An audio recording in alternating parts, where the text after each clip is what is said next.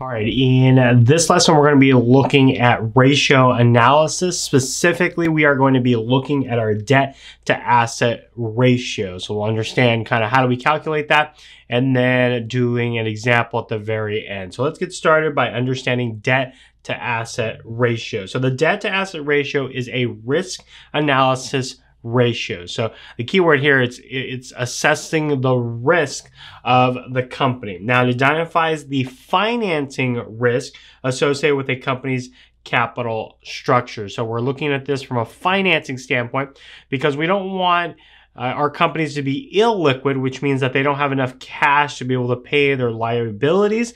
So we use this debt ratio or debt to asset ratio to help us understand the financial risk of an organization. Now, the debt to asset ratio is pretty easy to calculate. All we need to do is we're going to take our total liabilities and divide it by our total assets. So we're going to take total liabilities, total asset, and that's going to get us our debt to asset ratio. Now, what does this tell us? Well, this ratio tells us the percentage of assets financed by debt rather than by equity. So what we're saying is, when companies have these assets, are they more financed by debt or equity?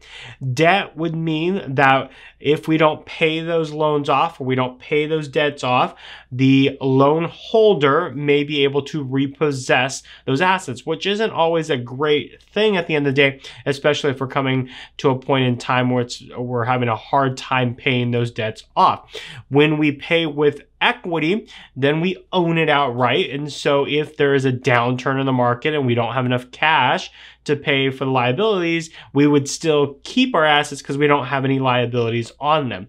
Now, what are some pros and cons with that? Well, some cons of doing that where we use equity to buy assets is that we tie up our own money in those assets. Whereas if we borrowed it from the bank, we're not tying up our own money, we're really tying up the bank's money. And the cost of doing that is the interest that we're paying on the loan.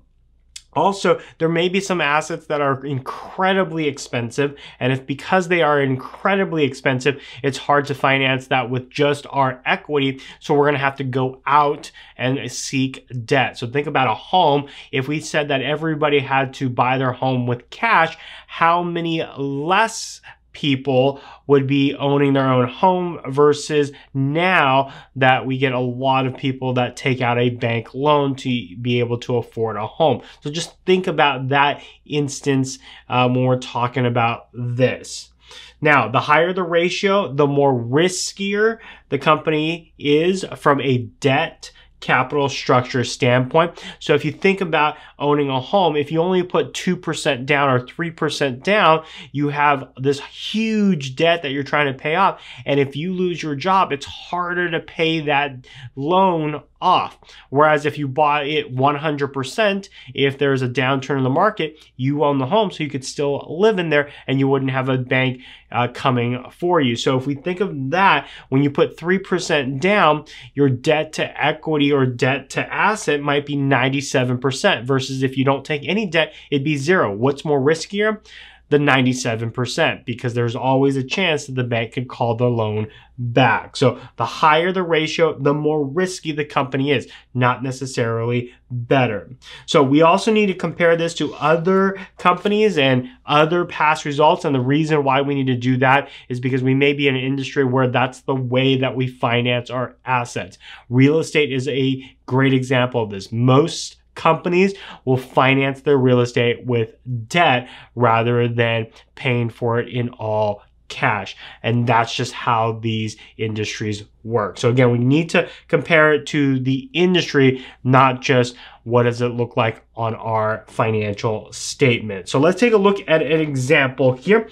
So we've got Best Buy obviously as our point of interest. Now, I know this is incredibly small.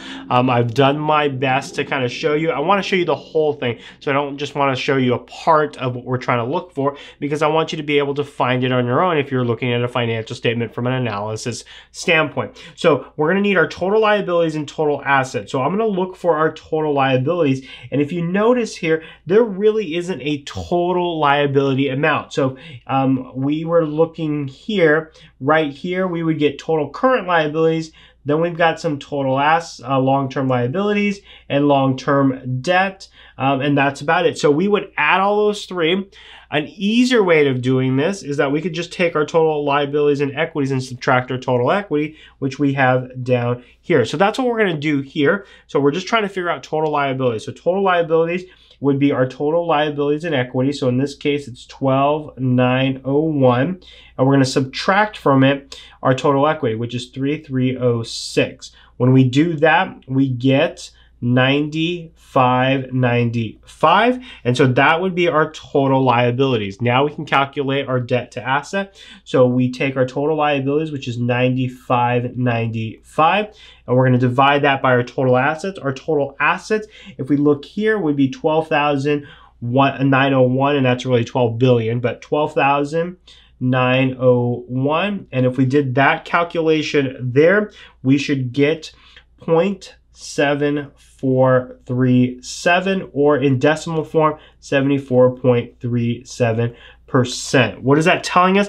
That our debt to asset ratio is 74.34%. We are financing all of our we are financing 74.37% of our assets with liabilities. Is that a good thing?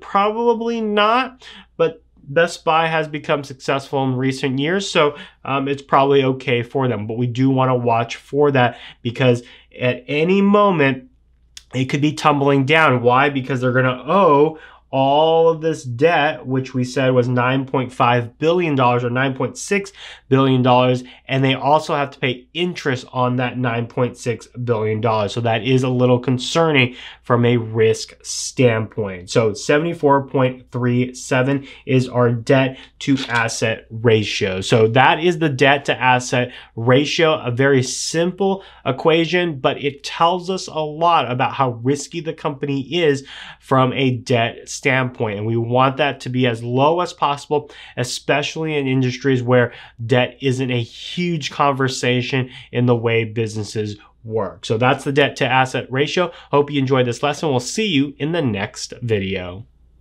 Hey guys, if you like this video, make sure you press the like button below. And if you're looking for worksheets that go along with all of these lessons, head over to my website at patrickleemsa.com or click in the link in the far right. And I've got your next lesson right over here. So just click that link and it'll take you to that video. So until then, we'll see you in the next lesson.